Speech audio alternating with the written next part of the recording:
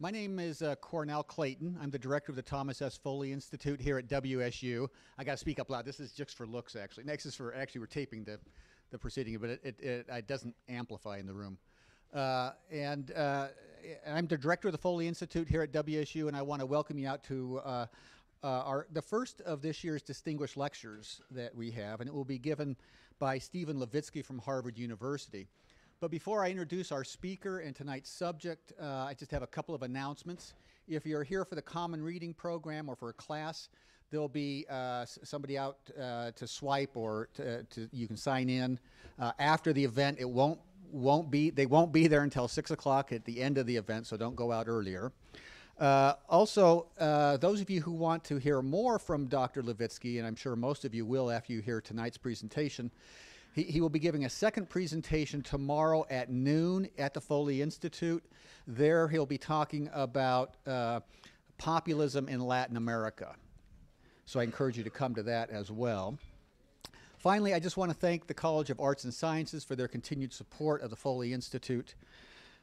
For those of you who don't know much about the Foley Institute, we were established back in 1995 here at WSU to honor the service of Thomas S. Foley, who of course was a representative here in the 5th Congressional District for over 30 years. He left Congress as the Speaker of the United States House of Representatives, the highest serving official in the history of the state of Washington, and then later went on to serve as the ambassador, U.S. ambassador to Japan. The institute that bears Mr. Foley's name continues his legacy of leadership and public service through a variety of programs that aim at educating the public about democratic institutions and trying to encourage young people to pursue careers in public service.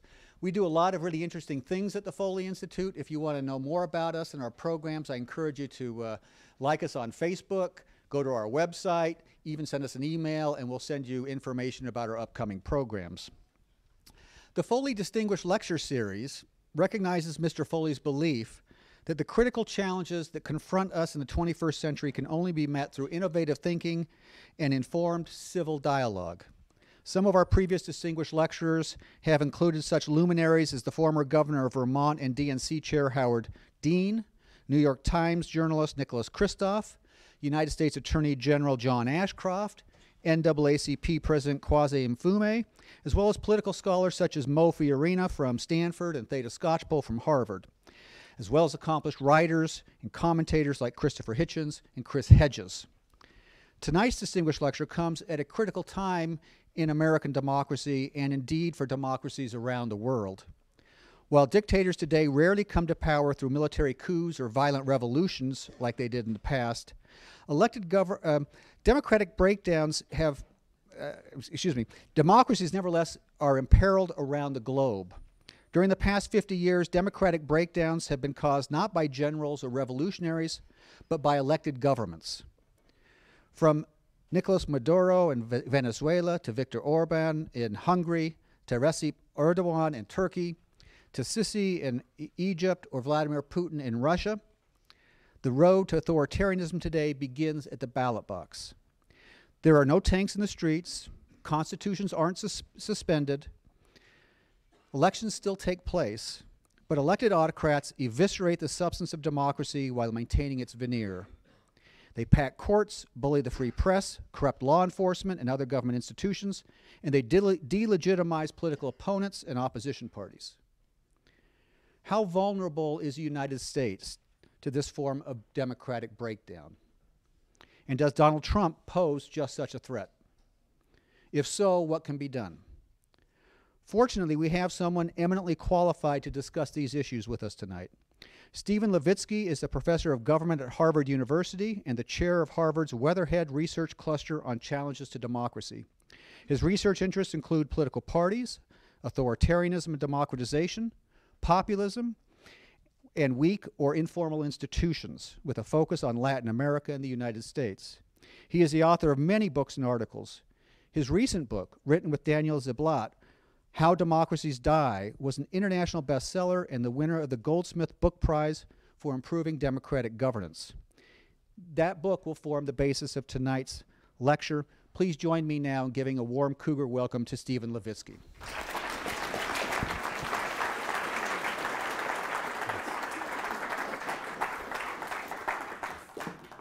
Thanks. Can you hear me? You know what? I think I need my glasses. Hold on a second.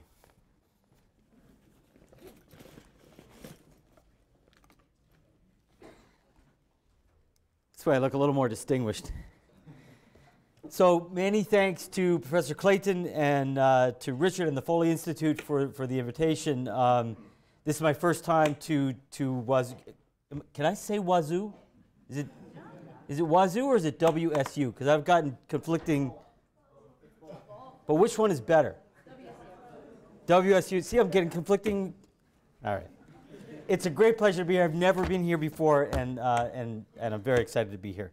I want to talk today, as Professor Clayton mentioned, about the potential dangers facing American democracy. Now, anyone who's taken a political science course, according to really basic social science, I should not be giving this talk. Political scientists don't know much, but we've uncovered two pretty solid facts. First of all, rich democracies never die, and secondly, old democracies never die. In fact, no democracy even remotely as rich or as old as America's has ever broken down. An analysis by UCLA political scientist Daniel Treisman found that based on its age and its wealth, the United States is 35 times less likely to suffer a democratic breakdown than Germany was in the 1930s. It is 134 times less likely to suffer a democratic breakdown than Chile in 1972. So statistically speaking, anyway, U.S. democracy seems pretty safe. But I want to suggest that there are at least three reasons to think we may have entered uncharted territory. First of all, levels of income inequality today in the United States are higher than any time since before the Great Depression. Secondly, the United States has begun a transition that, to my knowledge, no democracy has ever successfully undergone. That's a transition in which a previously dominant ethnic group loses its majority status. I will return to that point. And third, Americans have elected a president with visibly authoritarian instincts. None of that means that American democracy is dead. None of that means that American democracy is dying. But we do think it's cause for concern. Now, democracies don't die the way they used to die. Democracies used to die at the hands of men with guns. During the Cold War, during most of the 20th century, 3 out of every 4 democratic breakdowns took the form of a military coup, generals seizing power. But as Professor Clayton noted, today democracies die in a much more subtle way. They die at the hands not of generals, but of elected leaders, elected presidents, elected prime ministers, who use the very institutions of democracy to subvert it. They use elections and plebiscites. They use acts of parliament or Congress. They use Supreme Court rulings. This is Putin, it's Chavez, it's Erdogan, Viktor Orban in Hungary. What is so dangerous about this electoral road to autocracy is that it happens behind a pretty credible facade of democracy. Again, there are no tanks in the streets. The Constitution usually remains intact. There are still elections. Congress continues to operate. And as a result, many citizens are not aware of what's happening until it's too late. In 2011, 12 years into Hugo Chávez's presidency in Venezuela, surveys showed that a solid majority of Venezuelans still believed that they were living under a democracy. So if democratic breakdown today begins at the ballot box, one of the keys to protecting democracy lies in keeping authoritarians from getting elected in the first place. Pretty basic. Here, political parties play a crucial role. Parties are democracy's gatekeepers. Elected authoritarians very rarely come to power on their own. They almost always get a hand from at least one of the country's mainstream political parties. One of the parties calculates that working with the extremist can help it politically in the short term, can help it win an election, can help it defeat some hated rival. So in Italy in the early 1920s, liberal leader Giovanni Giolitti, hoping to tap into Mussolini's mass appeal, brought the fascists on to his party's parliamentary list for elections. That did not end well. German conservatives in the late 1920s forged a working alliance with the Nazis, trying to draw on Hitler's grassroots appeal to shore up their party's declining base. In both of those parties, in both those cases, mainstream parties, liberals in Italy, conservatives in Germany, abandoned their gatekeeping role and let extremists in the door. In both cases, it turned out to be, obviously, a tragic miscalculation. Now, historically, American parties have been excellent gatekeepers. The United States has had no shortage of extremist demagogues. Father Coughlin, Henry Ford, Huey Long, Joe McCarthy, George Wallace.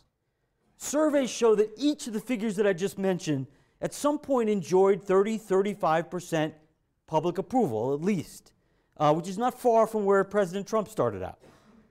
None of those figures made it anywhere near the presidency.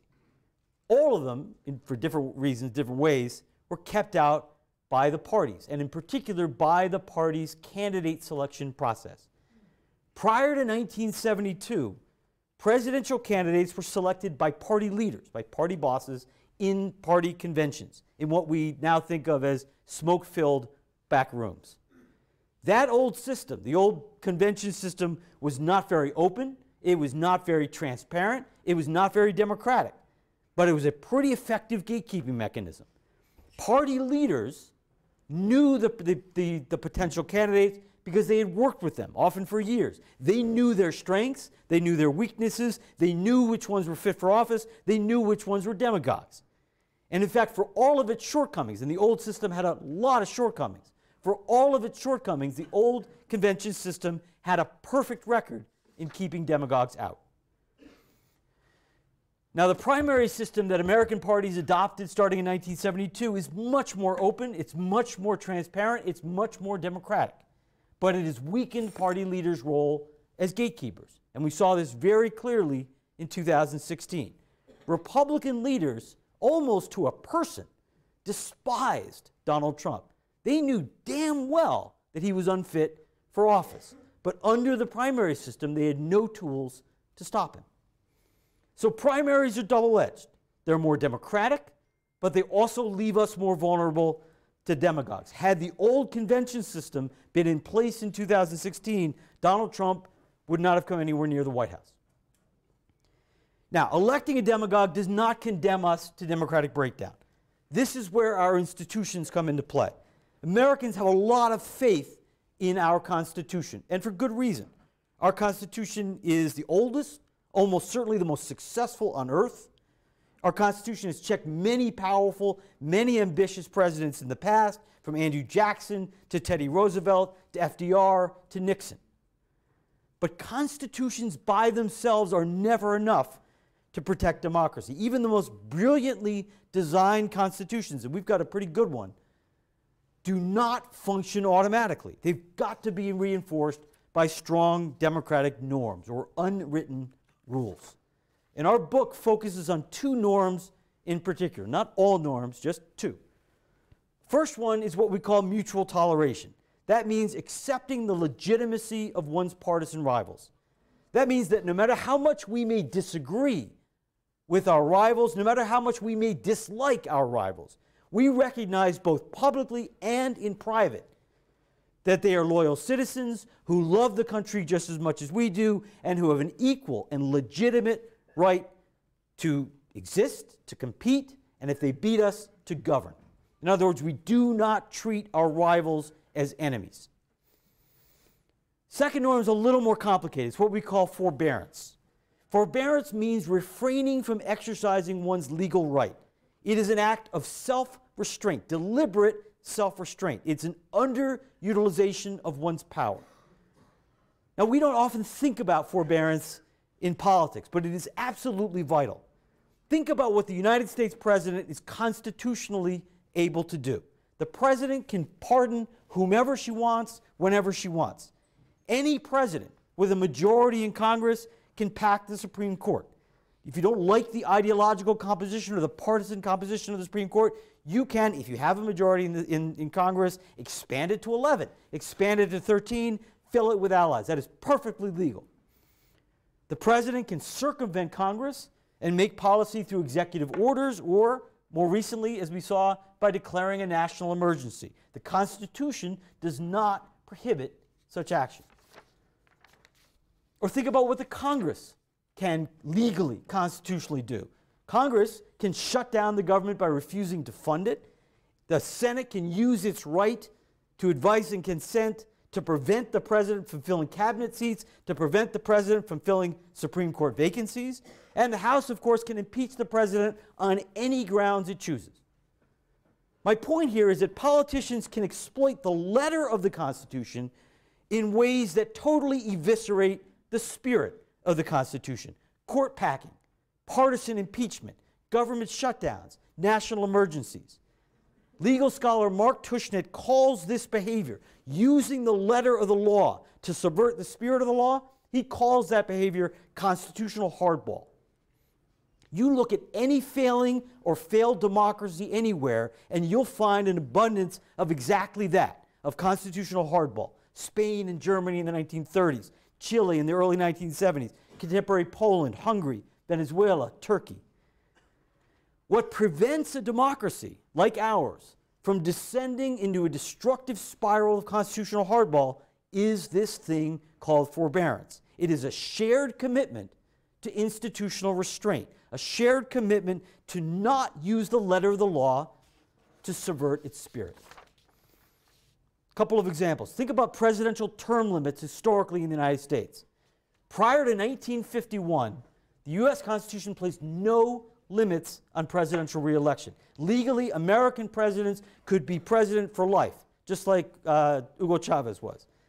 But for nearly 150 years, despite the fact that presidents could be president for life, our leaders followed a precedent set by George Washington, and nobody sought a third term.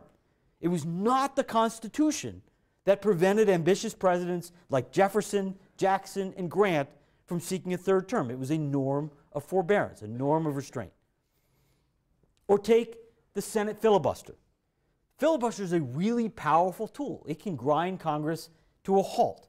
But for most of the 20th century, the filibuster was rarely used. The Senate recorded an average of fewer than one filibuster a year between 1917 and 1960. Senators exercised forbearance, restraint. These two norms of mutual toleration and forbearance serve as what Dan and I call the soft guardrails of democracy. They help to prevent healthy political competition from spiraling into the kind of partisan fight to the death that wrecked democracies in Europe in the 1930s and in South America in the 1960s and 70s. Now, the United States has not always had soft guardrails. It didn't have them in the 1790s when partisan warfare between the Federalists and the Republicans nearly destroyed the Republic before it could take hold. America's guardrails clearly collapsed in the run-up to the Civil War, and actually they remained very weak all the way through Reconstruction. The 1860s and 1870s were replete with constitutional hardball, changes to the size of the Supreme Court in 1866 and 1869, a partisan impeachment in 1868, a contested and probably stolen election in 1876. Norms of mutual toleration and forbearance really only took hold in this country in the late 19th century, and it's worth taking just a second to think about why they took hold. Mutual toleration was reestablished only after the Republican Party abandoned Reconstruction and allowed Democrats to establish Jim Crow in the South. Southern Democrats, after the Civil War, viewed Reconstruction and viewed black suffrage as an existential threat, and they fought like hell against it. That is what polarized our politics in the 1870s. It was only after the Republicans essentially gave in and abandoned Reconstruction, in effect abandoning the goal of racial equality, that the two parties began to peacefully coexist. So the norms of mutual toleration and forbearance that undergirded our 20th century democracy emerged out of a profoundly undemocratic arrangement, the political exclusion for nearly a century of African Americans in the South. With that important caveat in mind, norms of mutual toleration and forbearance were pretty strong in the United States for much of the 20th century. Democrats and Republicans accepted one another as legitimate rivals, and with rare exceptions, they avoided destabilizing acts of constitutional hardball. There were no impeachments, there were no court packings, there were no costly government shutdowns. Supreme Court nominees were approved even when the opposition party controlled the Senate. And outside of wartime, there's a fair amount of wartime, but outside of wartime, presidents refrained from circumventing Congress through things like executive orders or national emergencies. So for more than a century, from the late 19th century to the late 20th century, our system of checks and balances, our constitutional system of checks and balances worked pretty well. But again, the system worked pretty well because it was reinforced by norms of mutual toleration and forbearance. Now, we argue that America's democratic norms have been unraveling over the last quarter century. There were signs of this, early signs of it in the 1990s. Newt Gingrich, who became House Speaker in 1995, in the late 80s and early 90s, instructed his Republican allies to use, suggested to his Republican allies that they use terms like betray, anti-flag, and traitor to describe Democrats. In other words, he encouraged fellow Republicans to abandon the discourse of mutual toleration. Gingrich was also a master, an early master of constitutional hardball. He engineered the first major government shutdown in the modern era in 1995, and 3 years later, his allies in the House impeached Bill Clinton on a technicality. That was the first impeachment in 130 years. Now, the erosion of mutual toleration really accelerated, though, during the Obama presidency. Republican leaders like Gingrich, Palin, Giuliani, Huckabee, Trump began to tell their followers in private and in public that President Obama didn't love America, that Obama and the Democrats were not real Americans, and that maybe President Obama wasn't even an American citizen. Just give you one example. Colorado Congressman Mike Kaufman declared in a fundraiser, I quote, "I do not know if Barack Obama was born in the United States of America, but I do know this, that in his heart, he's not an American. He's just not an American." Now, America's always had an extremist fringe, but this was no longer fringe politics. These were national Republican leaders. This was the party's 2016 presidential candidate. Leading Republicans, leading national Republicans, were beginning to deny the legitimacy of their Democratic rivals. That worries us because when mutual toleration disappears, politicians start to abandon forbearance. When we view our partisan rivals not as rivals but as enemies, when we view our partisan rivals as an existential threat, we grow tempted to use any means necessary, any tool in the toolbox to beat them. And that is exactly what has begun to happen over the last decade.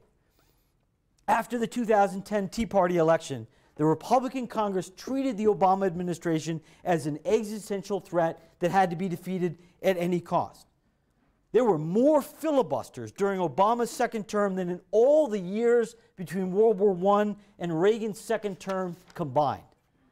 And it was not just trivial stuff they were filibustering. Congress twice shut down the government, and at one point it pushed the United States to the brink of default.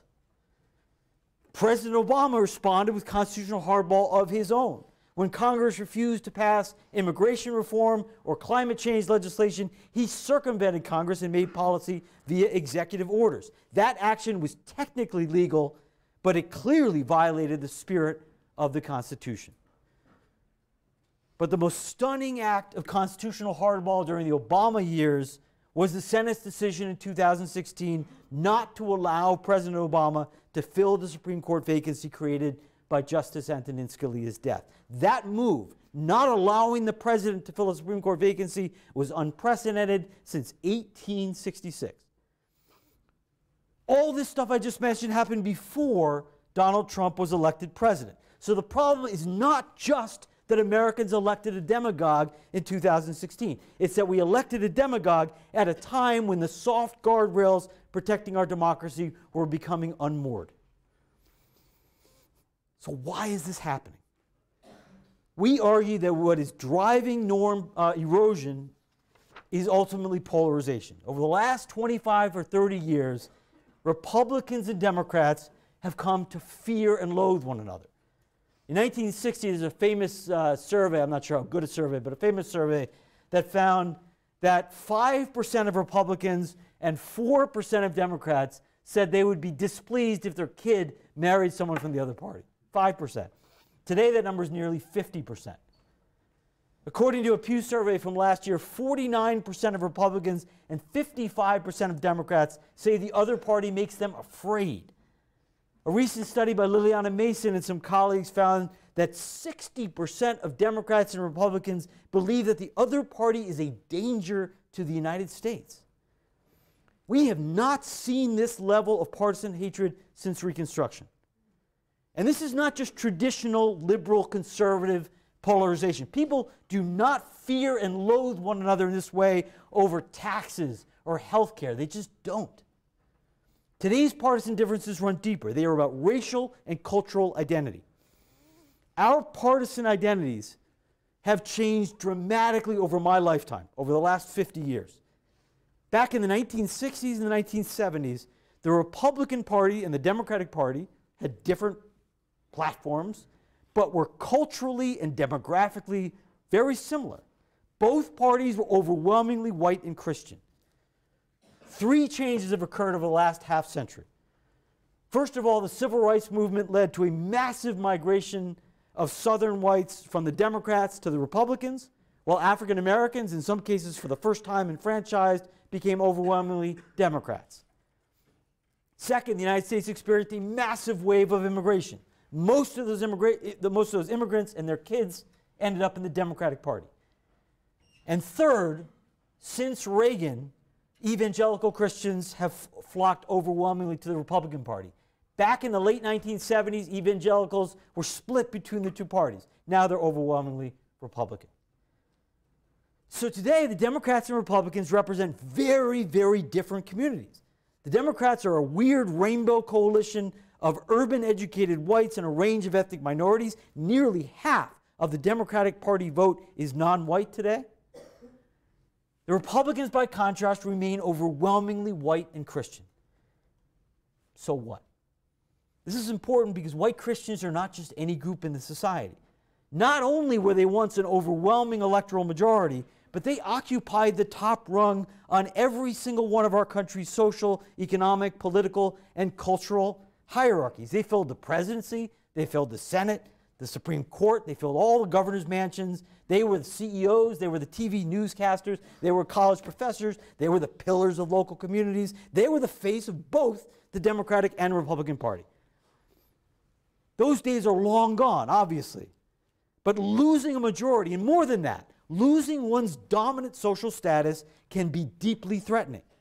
Many Republican voters, not all, many Republican voters feel like the country they grew up in is being taken away from them. And for many, that feels like an existential threat. That, we argue, is what fuels the radicalization of the Republican Party and what ultimately drives polarization in the United States. The problem is that polarization can kill democracy. Research by Milan Sfolik, a political scientist at Yale, shows that the more polarized a society is, the more we become willing to tolerate undemocratic behavior by our own side, as long as it's against the other guys. Let me give you one example, a recent one. A survey from last week found that just about half of Republicans now think it's okay for the President of the United States to solicit help from foreign governments to dig up dirt on his rival in the next presidential election. When politics is so polarized that we come to view a victory by our rivals as something that's catastrophic, as something that's intolerable, we start to justify using extraordinary means to prevent that from happening. Things like violence, election fraud, coups. Americans haven't quite reached that point. But we have reached a point where, according to exit polls in 2016, 1 out of 4 Donald Trump voters, 1 out of 4 people who pulled the lever for Donald Trump, said that they believed he was unfit for office, and yet they still preferred him to the Democrat. We've reached a point where, according to Gallup polls since 2017, Republicans have a much more favorable view of Vladimir Putin than of Hillary Clinton. That's a dangerous level of polarization. Donald Trump is a symptom of that polarization. He's not a cause of it, and his departure, whenever that is, will not put an end to it. All right, so what's happened in the 2 years since we wrote How Democracies Die? I'd say we've had both good news and not so good news. The good news is that America's democratic antibodies are pretty strong. President Trump turned out to be every bit as authoritarian as advertised. He tried to purge and pack our law enforcement agencies and to use them to investigate and punish his rivals. This is what Daniel and I call capturing the referees in our book. Trump has flouted congressional authority, he's flouted the rule of law, he accuses his critics of treason and tries to investigate them, and he has on multiple occasions now tried to use the power of the presidency to induce foreign governments to investigate his political rivals, openly soliciting foreign intervention in American elections. This is unmistakably the behavior of an autocrat. But Trump has faced serious pushback. He's faced pushback from the media, from the courts, from law enforcement agencies, from civil society, and maybe most importantly of all, from voters. Last year's midterm election was a clear reminder that the United States is not like Russia, Hungary, or Venezuela. Those are countries where authoritarian governments steamrolled weak opposition. The United States has a strong opposition. That opposition now controls the House, and that House is now very likely to impeach Trump. Now, the not so good news is that the underlying problems of polarization and norm erosion have not gone away. They persist. Our system of checks and balances only works, only functions when there exists a minimum of mutual toleration and forbearance. Without forbearance, divided government can very, very easily descend into institutional warfare, in which checks and balances essentially become weaponized. This is a world of stolen Supreme Court seats, of partisan impeachments, of government shutdowns, of declarations of national emergency. That's the principal danger that we face today. American democracy is not so much sliding into authoritarianism as it is into utter dysfunction. We've had 9 months of, is that right? 9 months of divided government during the Trump presidency? 9 short months. During those 9 months, we've experienced the longest government shutdown in the history of the Republic. We've experienced a fabricated national emergency aimed at defying the will of Congress, the launching of an impeachment inquiry, and the administration's refusal to cooperate with that impeachment inquiry. Last year, Daniel and I had a meeting with a group of senators, and one senator, who's actually running for president, which is about half the Senate, told us that, and this guy's a pretty serious guy, pretty moderate, said that he's pretty sure we will never again see a successful Supreme Court nomination when the president's party does not control the Senate. In other words, Merrick Garland is about to become not the exception, but the norm. That's a dangerous and debilitating level of dysfunction. Let me add one more layer of dysfunction that's also caused by our partisan polarization. Many of our country's most important democratic institutions are biased towards sparsely populated territories. They give your neighbors in Idaho a huge political advantage over the folks in my home state of New York or down there in California. The Electoral College and the Senate are both biased towards sparsely populated territories, and because the Senate approves Supreme Court nominees, the Supreme Court is also indirectly biased towards sparsely populated territories. Now, that wasn't a huge problem for about 200 years of our history. I mean, it kind of sucked for the state of New York, but it didn't have a partisan effect for the first 2 centuries of our republic because neither party was overwhelmingly urban or rural. Both parties had urban wings and rural wings. So it favored Wyoming and it screwed New York, but it didn't favor one party over the other. That has now changed because today our parties are split along urban and rural lines. Today the Democrats are overwhelmingly based in big metropolitan centers, which turn states blue, and the Republicans are overwhelmingly based in sparsely populated territories, which are the bases of red states. That means that Republicans have a leg up in the Electoral College, in the Senate, and in the Supreme Court. And as a result, we're seeing a growing gap between election results on the one hand and the actual distribution of political power in the other. 2 of our last 3 presidents came to office having lost the popular vote. The Democrats overwhelmingly won the overall popular vote in the Senate in 2016 and in 2018, and yet Republicans control the Senate. The growing gap between who wins the most votes and who holds power could seriously erode the legitimacy of our constitutional system, particularly among younger urban Americans. So what can be done? What the hell can we do?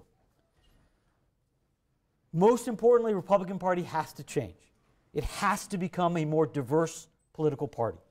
As long as the Republicans remain an overwhelmingly white Christian party in a society as diverse as ours in 2019, they will be prone to extremism. Let me develop this point a minute because I think it's important.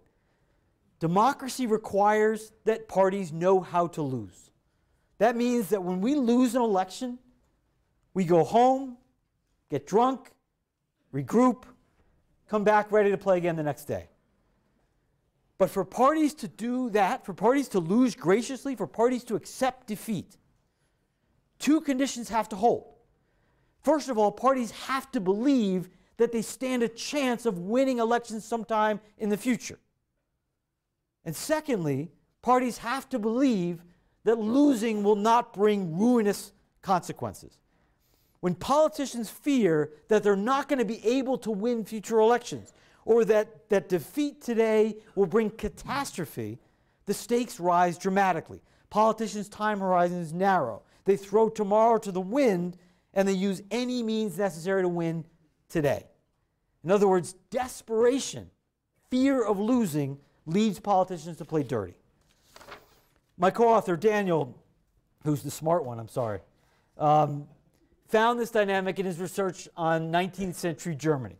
German conservatives in the latter part of the 19th century were terrified by the prospect of universal suffrage, giving the working class the right to vote. For them, giving the working class the right to vote meant not only conservatives' electoral demise, but the demise of the entire aristocratic order. So conservatives played dirty. They used fraud and repression to hold on to power all the way through World War I. Or think about Southern Democrats after the Civil War. Reconstruction in the 15th Amendment brought widespread black enfranchisement throughout the South. African Americans constituted a majority or a near majority in most Southern states, I think 6 out of 11 states. So their enfranchisement scared the bejesus out of Southern Democrats and their constituencies. Not only did black suffrage threaten Democrats' electoral dominance, but it threatened potentially to overturn the entire racial order. Facing what they believed to be an existential threat, the Democrats played dirty. Between 1885 and 1908, all 11 post-Confederate states passed laws that used poll taxes, literacy tests, and property and residency requirements to effectively eliminate African Americans' right to vote. Black turnout in the South fell from 61% in 1880 to 2% in 1912. Unwilling to lose, Democrats stripped the right to vote from nearly half the population, ushering in about 80 years of authoritarian rule in the South. We fear that something similar is happening to the Republican Party today. The Republicans' medium-term electoral prospects are not great. Republicans, again, are an overwhelmingly white Christian party, but white Christians are a declining share of the American electorate. In 1992, when Bill Clinton was elected, white Christians were 72% of the electorate. By 2012, Obama's re-election, white Christians were down to 57% of the electorate. By 2024, they'll be less than 50%. But that's only part of it. It's much worse than that, because younger voters are overwhelmingly Democratic. In the midterms last year, people aged 18 to 29 voted Democrat by a more than 2-to-1 margin. 30-somethings voted almost 60% Democrat. But the problem is not just that Republicans face a bleak electoral future. It's that the Republican base has come to view defeat as catastrophic. As I mentioned earlier, many Republican voters fear that they're on the brink not just of losing elections, but of losing their country. The very idea of a white Christian America seems to be slipping away. Slogans like "Take our country back," "Make America great again" reflect, I think, that sense of peril. So like the old Southern Democrats, Republicans have begun to play dirty. In state after state after state, Republican governments, Republican legislatures are taking steps that make it harder for lower income and minority voters to register and to vote. They're closing polling places in predominantly African American neighborhoods. They are purging voter rolls. They're making it harder to register. Since 2010, more than a dozen states, every one of them Republican-led, have adopted strict voter ID laws aimed at dampening turnout among poor and non-white voters. Georgia Republicans used voter suppression tactics to win last year's gubernatorial race. Texas Republicans early this year tried to purge the voter rolls of nearly 100,000 Latinos. In North Carolina, after the Democrats won the governorship in 2016, the Republican legislature at the last minute passed a series of laws to pack state institutions and to weaken the incoming governor, including stealing two seats on the State Court of Appeals. Wisconsin Republicans followed a pretty similar playbook after Scott Walker lost the governorship last year. So it's not just Trump. Republicans across the country are beginning to play dirty. The only way out of this mess is for Republicans to become a more diverse party. Once the Republicans learn how to compete for urban, secular, non-white voters, they will become more confident about winning elections and less fearful of a multiracial America. When that happens, the Republican Party should eventually de-radicalize and our politics should depolarize. The question is, what should Democrats do in the meantime? An idea that's gained a lot of traction in progressive circles recently is that Democrats need to start playing dirty. They need to learn how to fight like Republicans. The argument goes something like this. If Republicans are going to continue to play constitutional hardball, Democrats have to play tit for tat. If they don't, they'll be the victim of an endless series of sucker punches. Using forbearance, using restraint, while the other guy's playing constitutional hardball is like entering a boxing ring with a hand tied behind your back. So Democrats, the argument goes, have to use all the tools in the toolbox. They have to use government shutdowns, partisan impeachments, push through statehood for Puerto Rico and D.C. There's even a movement to pack the Supreme Court the next time Democrats control the presidency and the Senate. We think this would be a terrible mistake. A tit-for-tat strategy would inevitably lead to escalation, which would accelerate the politicization of our institutions and the erosion of our democratic norms. Once the spiral of escalating constitutional hardball begins, it becomes very, very difficult to reverse, to get off the train. And if you look at other cases, from Spain in the 1930s, to Chile in the 1970s, to Turkey and Venezuela in the early 21st century, that sort of escalation rarely ends well. It almost always ends badly. Democrats should keep in mind that their medium-term electoral prospects are pretty good. Their electorate is younger, their electorate is growing. The single greatest threat to Democrats' medium-term political prospects is an escalating conflict that puts our institutions at risk, one that either destroys our democracy or that leaves it utterly dysfunctional. If Democrats start to fight like Republicans, they will be hurling themselves down that very path. So the final question is, would impeaching Donald Trump be an act of constitutional hardball? Well, if impeachment had occurred right at the time of Trump's inauguration, like Maxine Waters called for, that certainly would have been constitutional hardball. If impeachment had happened when the Democrats first took over the House in January, before the Mueller investigation was completed, I think that arguably would have been constitutional hardball. But the norm surrounding impeachment is not that that impeachment should never happen. The norm is not that we should never break the glass under any circumstances. The norm is that impeachment should be really rare. It should be deployed with great caution, with deliberation, with restraint. It should be a last resort. It should be option Z, not option A. And if at all possible, it should be backed by a bipartisan coalition.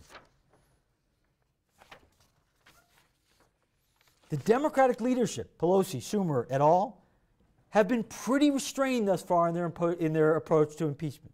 And I think had it not been for Ukraine, they would not have moved forward. They were pretending, but I think they would not have moved forward seriously with impeachment had it not been for Ukraine. But the Ukraine scandal was a game changer. First of all, it showed, I think, that the lesson that Trump took from the Russia scandal was that he had impunity. He could do whatever the hell he wanted. And secondly, crucially, the Ukraine scandal threatened the integrity of the 2020 election. Over the last year, many people have argued, and I think correctly, that it would be far better for the health of our democracy for the opposition to defeat Trump at the polls rather than through impeachment.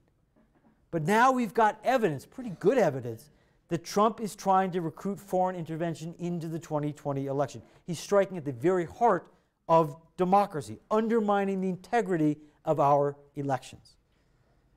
So I think impeachment is the constitutionally appropriate step at this point.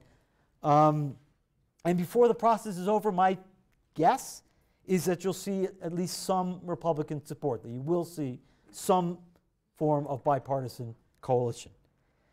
But even if it is the appropriate step, impeachment is an incredibly unfortunate step because it will almost certainly continue and maybe even accelerate our descent into institutional warfare. So Democrats should not celebrate the impeachment process. It is a tragic, tragic thing.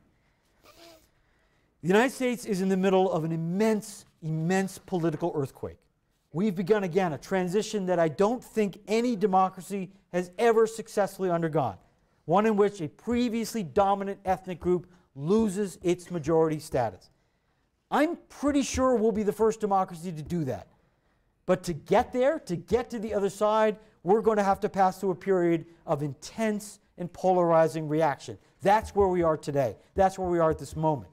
During this period of intense and polarizing reaction, we cannot afford, Americans cannot afford to be reckless with our institutions. We need to be very, very careful. We've got far too much to lose. I'll stop there. Thank you.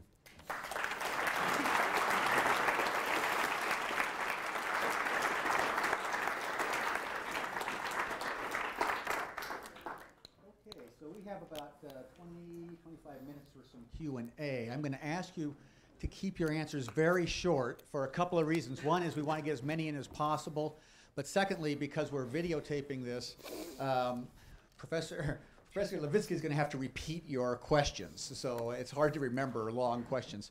And maybe I'll start us off. I have lots of questions I want to ask you. One is, what do you make of Donald Trump's pronouncement today that he's not going to cooperate? Yeah. What does he make of Donald Trump's pronouncement today that he's not going to cooperate with any of the impeachment hearings? But my more fundamental question gets at the question about polarization. You talk a lot about polarization as the cause of our current problems, and you talk about it almost entirely in cultural terms. And you didn't discuss economic polarization and the economic transformations in our society and how that might be leading to political polarization. I wonder if you see that as a problem too. Okay. Look, I think that the Trump administration's announcement that it's not going to cooperate with the impeachment inquiry is totally consistent with the escalation that we've seen over the last few years. At least in the short term, there's nothing that can force the government to cooperate. This sort of cooperation, the kind of cooperation even that we saw with Nixon, although kicking and screaming, the sort of cooperation that we saw from Nixon required a certain amount of forbearance. It required a certain amount of restraint. If one really pushes the law to the max, one can one can throw our checks and balances into utter dysfunction. So to me, the administration's response is predictable, and it's totally consistent with the breakdown of our democratic norms. And I think it's another sign that in this context of polarization, checks and balances become utterly dysfunctional. Our presidential democracy cannot function at this level of polarization. Now, is there an economic component to this polarization? There's a debate out there about whether this is mostly about race or this is mostly about class and economics. Daniel and I clearly come down on the side that it's mostly about race. Obviously, both things matter. I mentioned at the beginning that we now have extraordinarily high levels of income inequality. To push that a little further, since the mid-1970s, the bottom 40% of our society has not seen any improvement in their standard of living. The bottom 40% has seen its overall income basically stagnate. No, really the first time in history that younger generation does not have any expectation among the bottom 40% of living better than their parents. At the same time, the top 10% has seen its income nearly double. So, you know, people in upper middle class in Boston are doing fabulously well, and 40% of the society has gotten nowhere in 2 generations. There's no question that that reinforces polarization. There's no question that feeds right-wing populism. In America, populism is always right-wing. And there's no question that it reinforces racial resentment. But the data that I've seen, many Trump supporters are doing okay. It's not just the bottom 40% that supports Donald Trump. Race and religion predict support for the Republican Party much better than class does.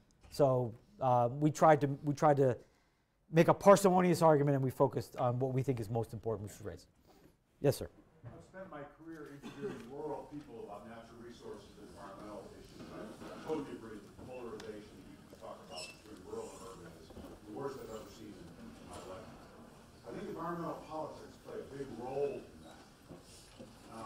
You look at climate change denial in isolation, you think it's ridiculous, but you understand it in the context of many traditional rural people, working class people, have seen scientific arguments used against what they see as cultural and economic interests. So if you stop harvesting old growth, but don't give people alternatives. If you stop mining coal, but you don't give people alternatives, they begin to see science as an institution that's set up against their cultural interests. That seems to me to be a big part of what's going on in rural support for Donald Trump. The point that more a comment than a question is simply that in the past, many times in the past, scientific arguments have been used basically to justify screwing over rural people. At least that's the perception of many rural folks. And so today, debates about climate change are being resisted by many rural residents because of this history of sort of misuse of science. I take your point. Excellent point. Thanks. Yes. What is the difference between what you were describing and, because I got what you're getting at, but it sounds more like a civil war to me than anything like project authoritarianism. So what's the difference between a civil war and authoritarianism? Good question. The United States, U.S. democracy is hard to kill for a lot of reasons. One, we have very robust institutions. But 2, we have a really strong civil society and a very strong opposition. Both political parties have a lot of money, a lot of followers, a lot of organization. To get to authoritarianism, one side has to steamroll the other side. And that's hard to do in the United States. Not impossible, but hard to do. Much harder than in Venezuela or Russia or Turkey or Hungary. But extreme polarization is one path, maybe a prolonged path, but is one path to democratic breakdown. Many of the most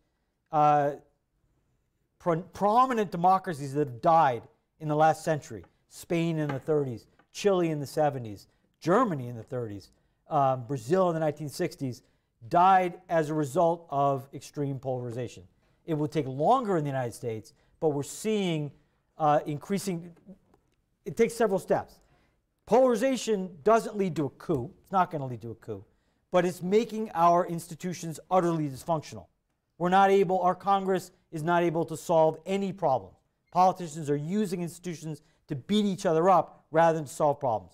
That almost certainly, if it continues, if there's a growing perception that our institutions are dysfunctional, that our Congress and our president are not solving important problems, whether it's opioids or the environment or whatever, people are going to lose faith in democracy. And they'll become more open to the next demagogue who promises to solve their problems through some other means. That might not happen next year, might not happen in 2024, but as long as we're sunk in dysfunctionality as a result of polarization, that possibility will grow. I'm going to get a, yes? You mentioned the Ukraine incident that just recently happened towards the end of your talk. And, I've heard a lot about it. I've read multiple things. And, every source says something different, depending on which side it's leaning on. I was wondering if you could give, more, you could elaborate a little more on, your perspective on, what's going on. I just want to know a little more information that's, a little less biased. So the question is, could I provide any more information about the Ukraine scandal? I probably don't know any more than you do, because I'm basically following as a newspaper reader at this point. But I think the real core facts in this case have been admitted by the president himself. We have a summary of a phone call in which the president of the United States clearly was, and there's some background information that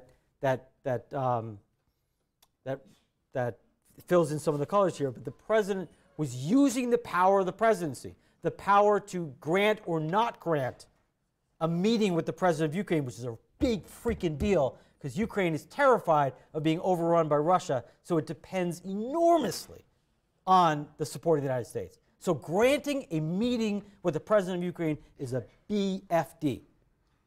Using the power to grant a meeting or not, using, apparently, this is not proven, but there's circumstantial evidence, using a suspension of the carrot of U.S. military aid, which again is crucial for a country that fears being overrun, that is being overrun in its eastern parts by Russia, to bully the government of a foreign government into investigating a likely rival in the 2020 election.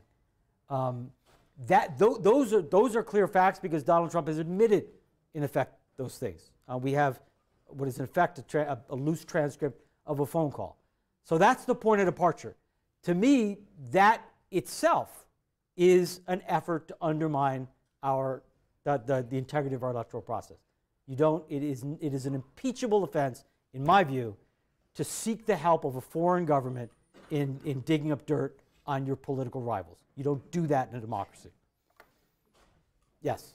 I wanted to ask, you talked about how you think that the Republicans, for this to end, the Republicans have to become a more diverse party. What motivation is there for Republicans to become diverse rather than increasing just kind of the levels of hatred and tightening up more and more? Great question. Why should Republicans become diverse? What incentive do Republicans have to become diverse? There's only, in my view, there's only one, but it's a powerful one, and that is electoral defeat.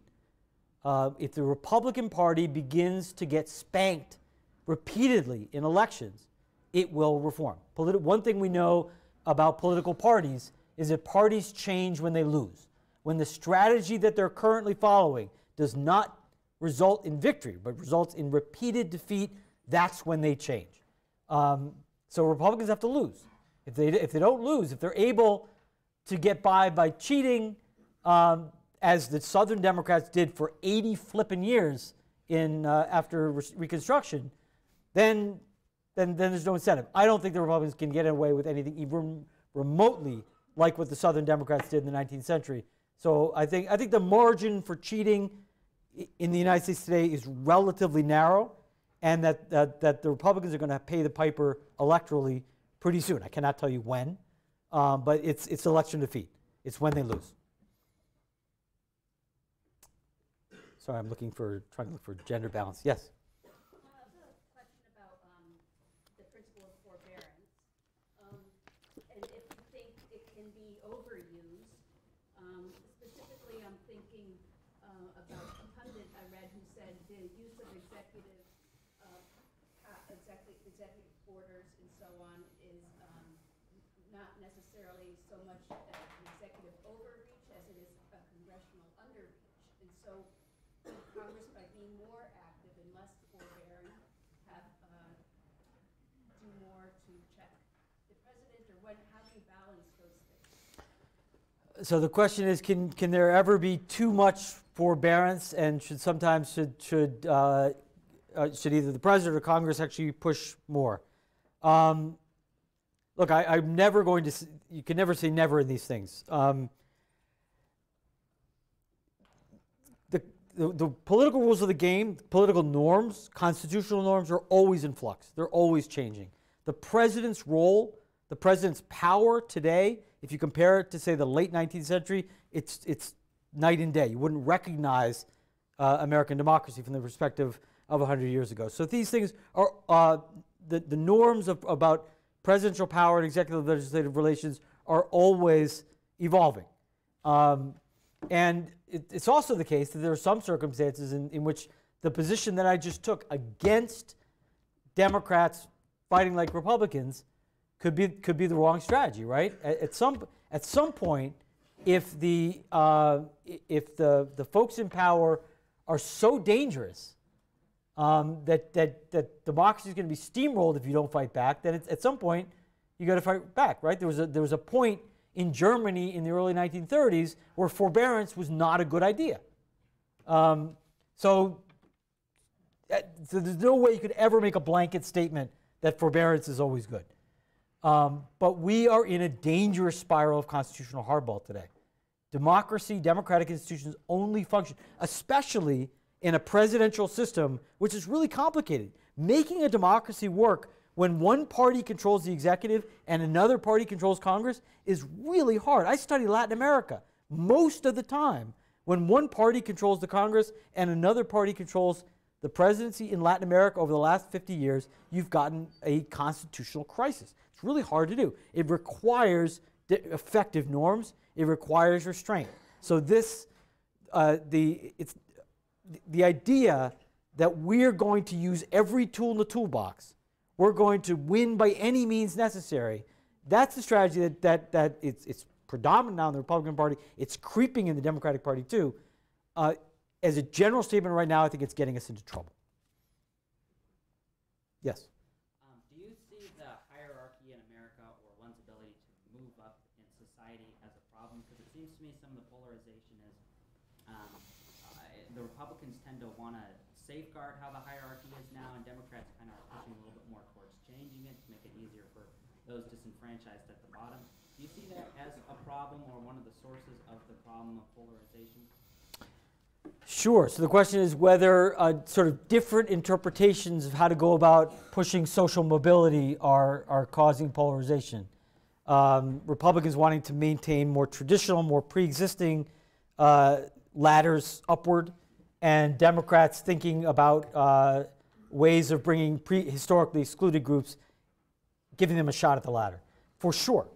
In part because, again, the bottom 40% in this society has made no progress up that ladder over the last 2 generations.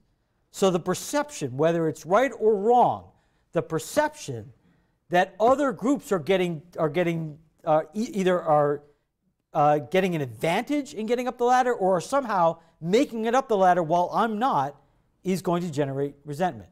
So if we were dealing with becoming a diverse society, if we were integrating a massive wave of immigrants and dealing with 2 centuries of the legacies of slavery and discrimination at a time when inequality was low, at a time when incomes were rising for everybody, at a time when everybody was making up the ladder, it would be less polarizing.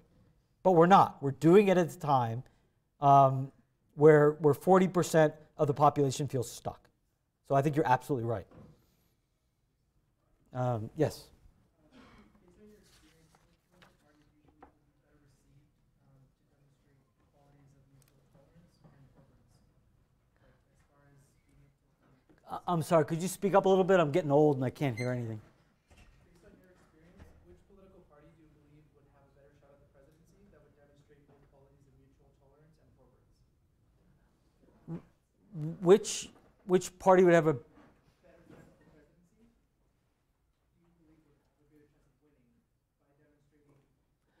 Oh, you mean, do I think that a party or candidate who uses mutual toleration and forbearance would have a better chance or a worse chance? That's a great question, and I don't really know the answer. And we're actually seeing this in the Democratic Party. So Joe Biden, I hate to brag, but Joe Biden really likes this book. A friend of my co-author, Daniel, saw him on the train highlighting this, like yellow highlighting the book.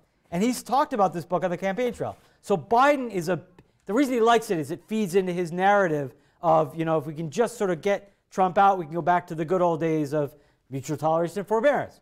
So Biden is a big believer in that. There are others competing for the presidency in the Democratic Party who not so much.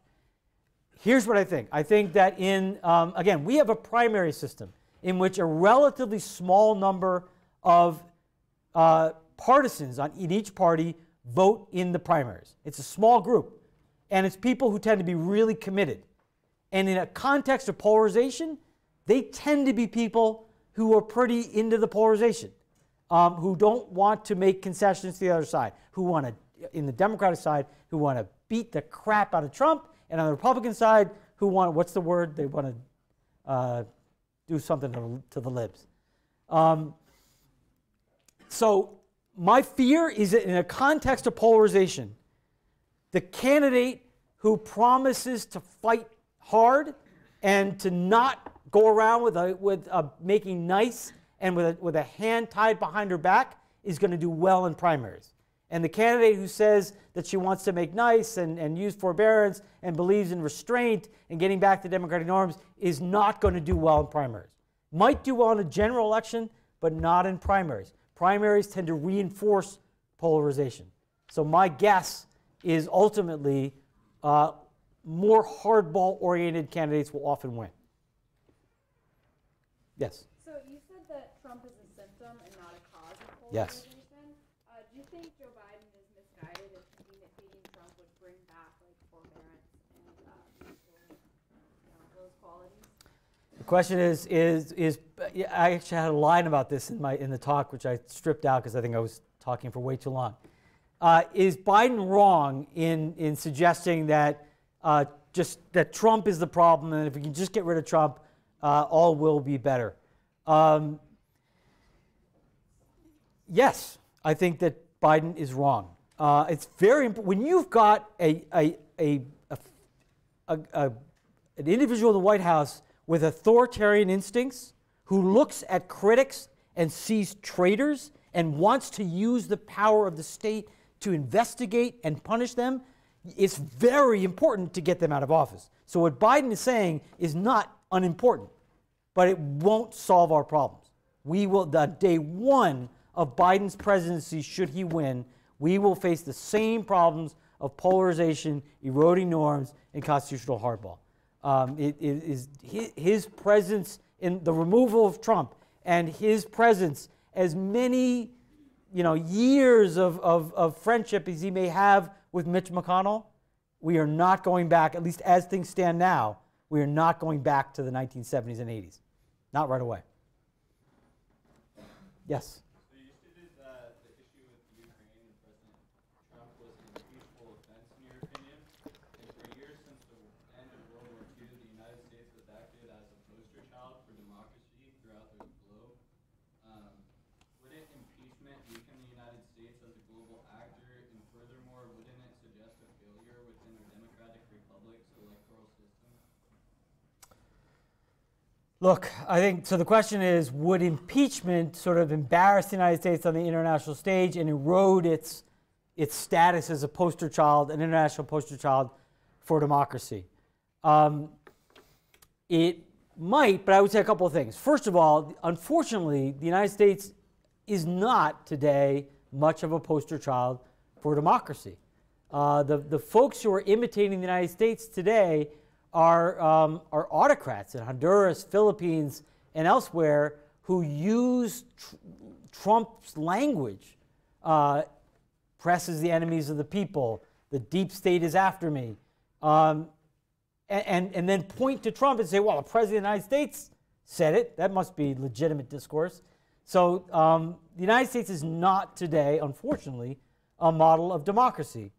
Whether an impeachment and removal, if Trump were to be removed, would sort of worsen that image or begin to correct it and say, hey, wow, these guys have figured out how to peacefully and constitutionally get rid of a bad president, I don't really know, because I don't know enough about international opinion. But I think what I would say is where we are right now, pre-impeachment, is not good in terms of the U.S.'s image abroad.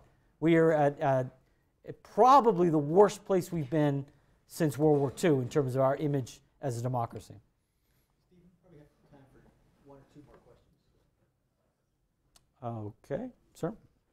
So, given that a lot of the Democrats find themselves having exercised some forbearance in regard to impeachment, but now finding themselves in a situation where they feel almost ethically bound to exercise their oversight responsibilities,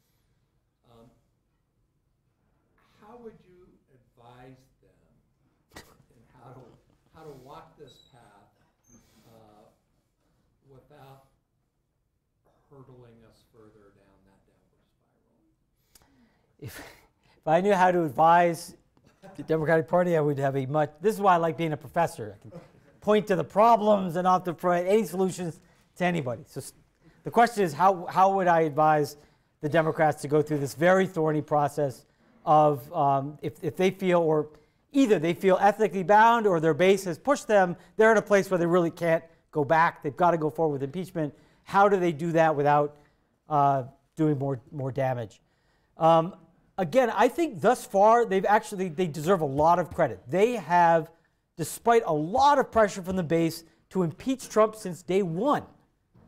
Pelosi, I think to her credit, and she's taken a lot of heat from the left wing of the Democratic Party, she's been incredibly restrained.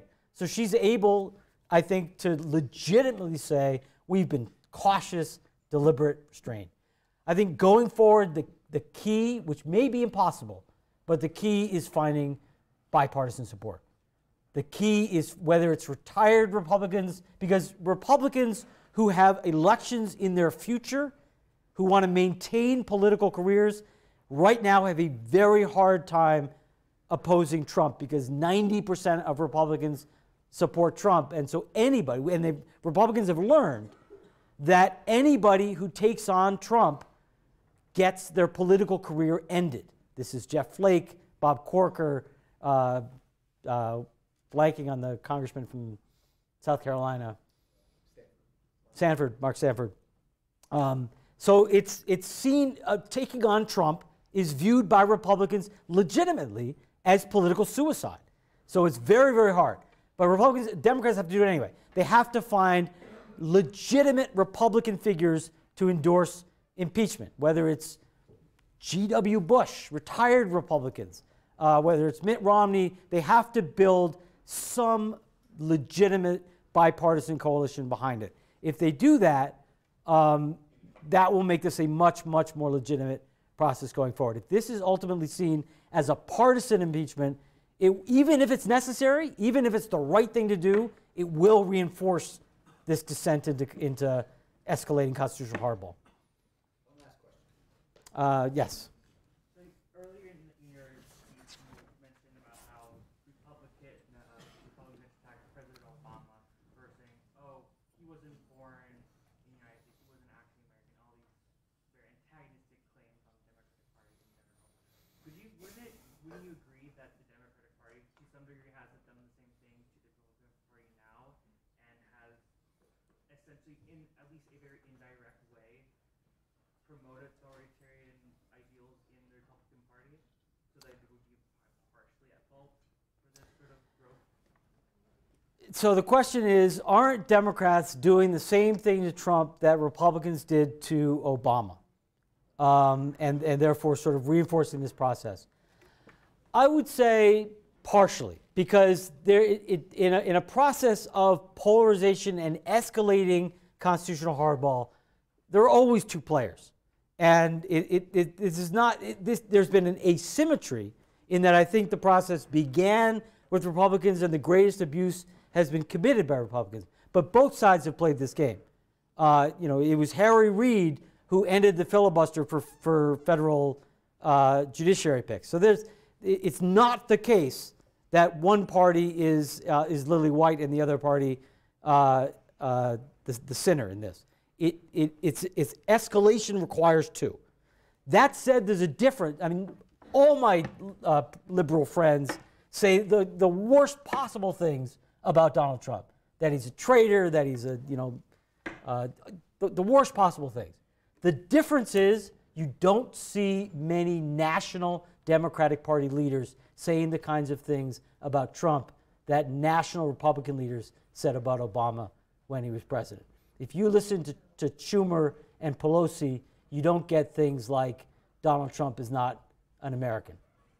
You don't hear the word traitor being thrown around by Democratic Party leaders. Democratic Party activists, for sure, but I'm talking about party elites. And thus far, my view is that the Democratic Party leadership has been pretty restrained. Okay, I'm afraid our time is up. Let me remind you of two things. One is Professor Levitsky only talked about America today, but this book actually talks a lot about other countries as well and what's been going on there. I encourage you, if you want to learn more, to come tomorrow to a talk at noon at Foley Institute downtown. We'll be talking about Latin America, what's happening there in terms of talk for and now let me thank you all for coming out tonight, and join me now in thanking Professor Levitsky for a really interesting. Thank you.